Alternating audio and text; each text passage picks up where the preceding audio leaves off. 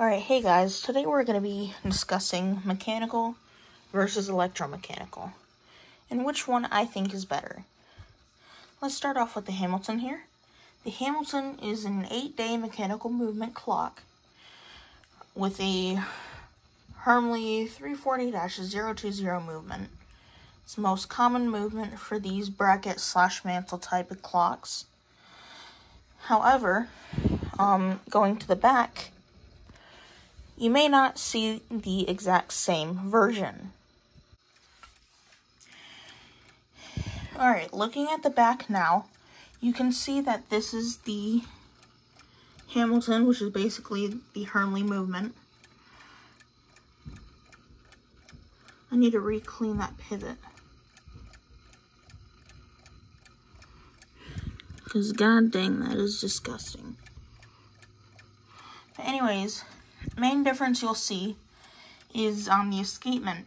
Now this is the old style escapement that they changed to a hairspring.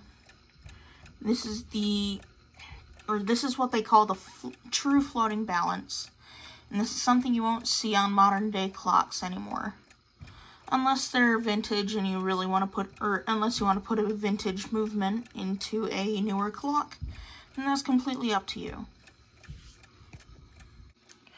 Some pros with this movement is that there's not really much maintaining, aside from oiling and cleaning.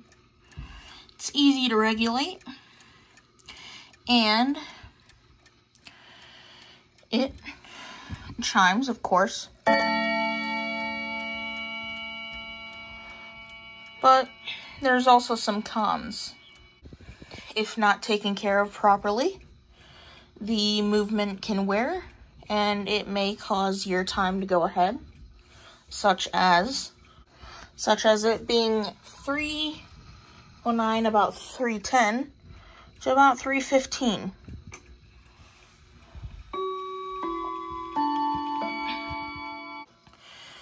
You have to try and remember every week to wind it, otherwise it won't run.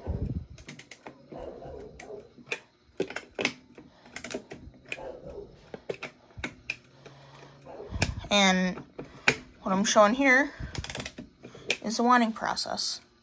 You can do it in any order, but you have to make sure it's wound. And another con may be the price. Now, these are fairly made in bulk still, and they are still in production as the newer movements. But those are some of the things that I don't like, because I want to make it a quick video. Now let's move on to the Reve clock. Yes, Reve. It has a Westminster chime, and it's powered by Telecron motors. If we open up the back, you can just see right here. This is a giant motor.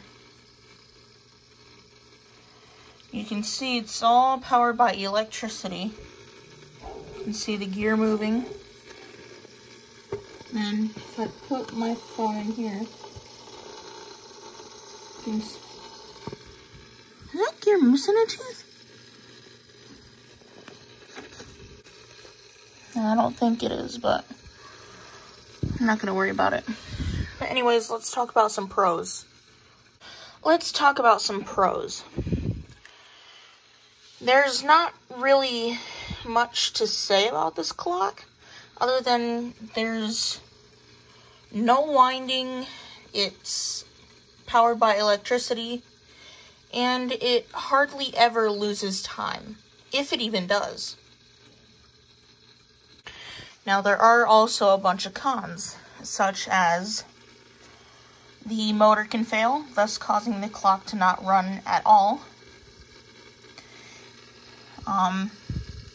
Some parts are only limited to Telecron and Reve Clock Company, such as these chime rods. I was informed by the owner of Telecron Time that these chime rods are known as shorties and are only available with no aftermarket parts. there's no backup system to this, which, I mean, is kind of understandable because it's an old clock, this one being from 1951. That would have been nice to include. I've seen it in some electromechanical clocks. And last but not least, their availability.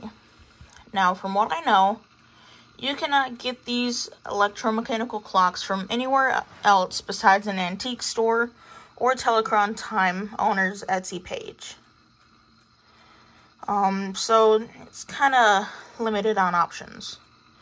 These you can find online brand new at your local clock shop or somewhere else, like eBay, Mercari. There's a lot of selections on these mechanical movements. However, electronic or electric movements like this, they're kind of scarce. And sometimes they can be pretty expensive. And with that, that's going to do the video. Thank you all so much for watching. If you did enjoy, please feel free to leave a like. If you're new around here, comment and subscribe for more. If you have any questions, please be sure to leave them in the comments, and I'll be sure to answer them as soon as possible. And with that, my name is Connor's Clocks, saying bye.